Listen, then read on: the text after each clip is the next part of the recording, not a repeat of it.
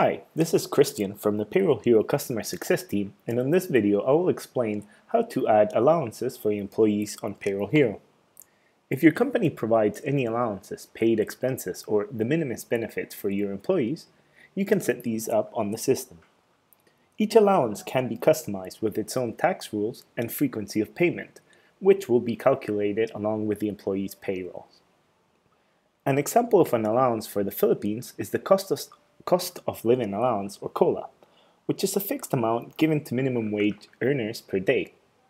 Other traditional examples are transportation, laundry, or lunch allowances that are paid to employees daily or monthly. Allowances are created per position, and the amount of the allowance can be adjusted for all employees within this position or per individual employee on their profile. On this video, I will show you how to create a new allowance on PayrollHero. So first, you want to go to the Account Settings page, and then scroll down on the left side menu and go to the Positions page. Here, you have to select the position that you want to create the allowance for. In this example, I'll go for the account owner.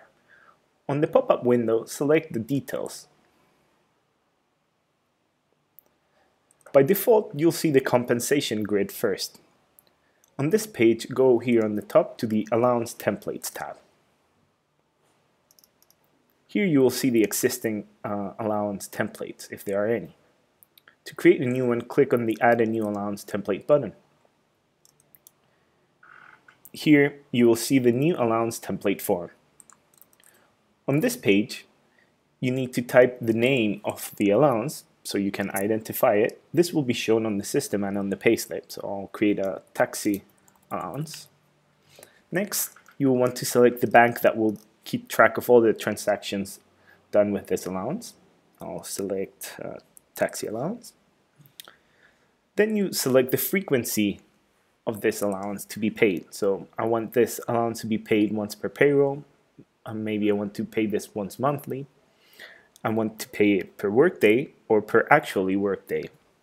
The difference between workday and actually workday is that per workday pays this allowance if the day is scheduled on the employee's profile. Per actually workday only pays this if there is actually a clock in and clock out by the employee on this period. So I'll choose the per actually workday.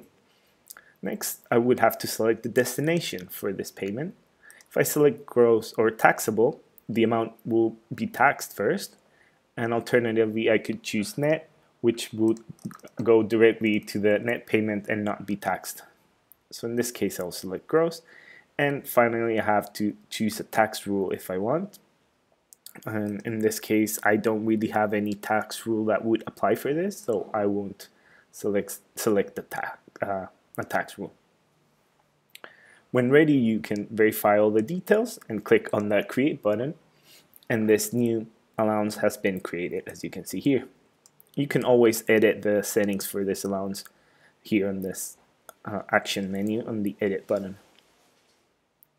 If you go back now to the compensation grid, you will see that at the end I have this new allowance created and it doesn't have a value.